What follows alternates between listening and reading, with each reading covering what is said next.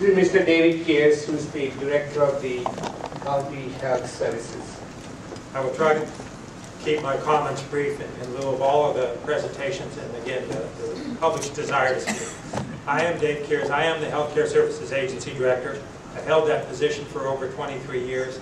As a mental health director before that, and had other positions prior to that. So I have about 35 years with the county, and I've seen lots of changes. Unfortunately, many of them not so good, and many of them, some of them better. I've watched, in fact, 7 acute hospitals in this county close, from Herrick to Peralta, to Providence, to Oakland, to Oak Knoll, to Vesper, and to Fairmont's acute emergency and medical surgical system. I've seen the system shrink dramatically and move towards a better integrated approach. I've also seen it change and collapse and consolidate in ways that we wouldn't recognize 15 or 20 years ago. I came to your board several months ago primarily for the interest of saving one hospital, which was St. Rose Hospital, which is a disproportionate share hospital. For those in the audience, what that means, in fact, a hospital, by its history and its commitment, sees a disproportionate number of Medicaid and Medicare such that they warrant special dispositions. Your board worked with us in a broader strategy that involved the entire community to save that hospital. And in that process, we began a dialogue for what other hospitals were at risk, what other services were projected to close. Key among them, from the county's perspective, was the loss of Fairmont Acute Rehab Program on the Fairmont campus. Why that was important is in lieu of the need to remove Laurel Grove and the seismic requirements to bring on the Fairmont Acute Rehab Program, and the county essentially spent all of its money, or designated all of its money, simply to save the Highland Acute Care bed. So we knew that we simply did not have a financial way to replace one hospital, and we were forced to look at what it would be necessary to gain access to acute rehab beds. We began an exploration of whether or not there was space anywhere. We approached, again, your board, your Eden Hospital, to look at whether or not there was adequate space at the campus of San Leandro Hospital. We'd asked Wright Lassiter and his staff to do a fiscal and a program analysis of that space. It became clear that anything short of taking over the overall hospital would not work economically, could not be sustained over time without any additional subsidy, either from the county or for you. We then looked at it, okay, if that were viable, and again, we were mindful of the fact that the whole issue of Sutter and even purchasing the hospital was based on turning it into an acute rehab hospital. We looked at the possibility, and Wright Lassiter and his staff will speak to that specifically, of turning it into that acute rehab hospital. So then the consequences is what would happen if we lost it. We looked at the ambulance data. We looked at all of the data, those who were transported over a given year to San Leandro Hospital. And to the extent that we had data, we looked at the emergency room field.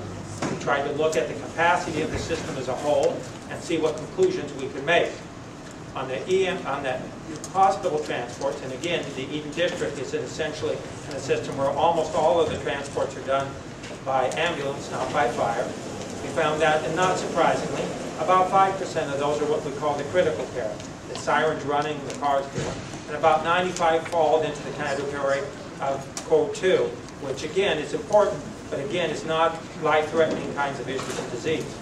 We looked at the data, and then initially we thought that the data suggested that 80% of the population was in fact in need of just urgent care. There was some correction to that, and it brought it down to closer to 50%, and I believe physicians at San Leandro Hospital have spoken to that issue and will stand corrected on that.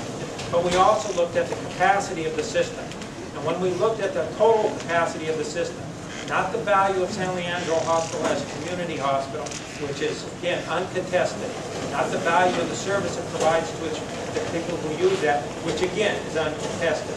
But when we looked at it from a systems point of view, where we had the most compromised access to care, increasingly over and over again, even with Fairmont Acute Rehab operating, even with Laurel Grove in full operation, what we found is that there is an increasing decline. The greatest increase in demand is really for acute rehab beds.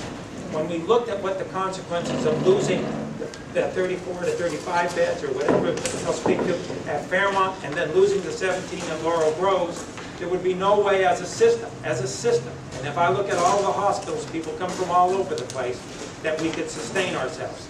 So the critical value is that we needed a 50-plus bed acute rehab program. Quite frankly, if we could go way above that, we would be pleased. But the demand is there. When I try to reach these conclusions, again, I want to repeat, San Leandro Hospital is an excellent hospital. I know family members, I know people who use that hospital, they speak highly of it. Again, no one's contesting that. We know that it has good and valuable services. We know that, however, though, we do believe and do strongly in my office, and I ask this of all my EMS staff, is that as difficult it would be to lose that hospital, that as soon as that we could weather that loss, if in fact and when in fact Eden would be rebuilt and add the expanded ED, and with the commitment we made to St. Rose, the 30 additional medical surgical beds would be added at St. Rose. It's not a perfect system. Quite frankly, it's not the solution we would want. We want to rebuild Fairmont on Fairmont. We would like to have the money to do that. We would like to have the money to guarantee San Leandro Hospital would continue. That's not in the cards. As we speak, there are major proposals throughout Sacramento, already adopted in the budget, that will make it harder and harder for anybody on Medicare or Medicaid or any other kind to get access to care. Hospital rates will be cut across the board in all of the systems.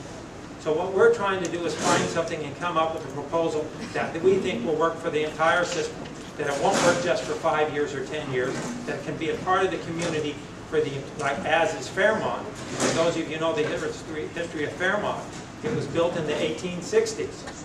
So the kind of commitment that says we're not in it for a decade or two, but we're in it for a lifetime, is the kind of thing that the county and the medical center brings to the table.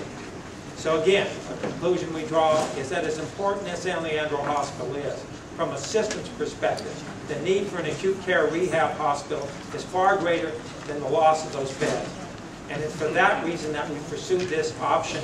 Once we thought that was the only option to closing it on the table, it is still the option we think is the best option.